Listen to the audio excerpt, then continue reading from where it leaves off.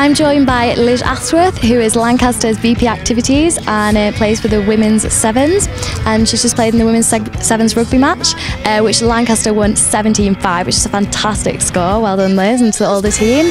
How was the game? Were there any points, like obviously it's a fantastic score, is there any points where you thought, oh, maybe you're getting close? Yeah, well, in the first half we got, I think it was 2 of the tries, and then when it turned around, I think they got another player on, you know, another couple maybe of the subs.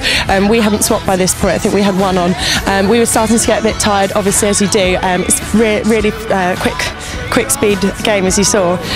So when they scored their one try, you always get that bit about, you're kind of thinking, if they score one more then we're even, and luckily they didn't get another one. That was just a fluke. We're all good and we got back on track, so yeah, everything was okay in the end. Fantastic. And we saw, yeah, it's such a fast-paced game, you know, really vicious. Was there any point where you're brutal at any point? Yes, yeah. Well, there's my hand. I've got the first bruise of the weekend. That was trodden on, but that just happened. And there was one point I think that we all think was memorable. York number 13.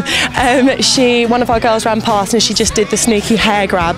And you heard one of our girls, she gave out a little scream, which is the most feminine noise I've heard from our rugby team. Normally we're grunting and running away, sweating.